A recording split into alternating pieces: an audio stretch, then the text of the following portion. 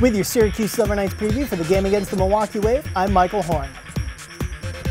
In the last week, both teams lost to the Norfolk Sharks. The Silver Knights did it a week ago. On Valentine's Day, it was a heartbreaking loss, 21-17. Now, the Wave have also lost to the Baltimore Blast, and that's actually the third game of a three-game losing streak.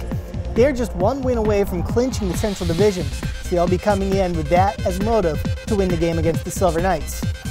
The Silver Knights will be led by Week 15 Player of the Week, goalkeeper Brian O'Quinn, who had 87 of 118 saves in the last three games. The Silver Knights also have 10 different players who have scored in the last three games, and Corey Alenio and Nelson Santana have both had hat tricks. Both the Silver Knights and the Rochester Lancers are still battling it out for that second playoff berth in the Eastern Division. Rochester had a win against Wichita on Saturday, but a loss against Missouri on Sunday, which leaves them only one half game in the lead for that playoff berth. The Silver Knights, though, they have a game in hand. They have played 3 more games. Rochester only has 2 games remaining on the schedule. If you want a team to root for other than the Silver Knights, it's the Wichita Wings. They play Rochester in both of those remaining games. Come on out to the On-Center and cheer on your Syracuse Silver Knights to a playoff berth.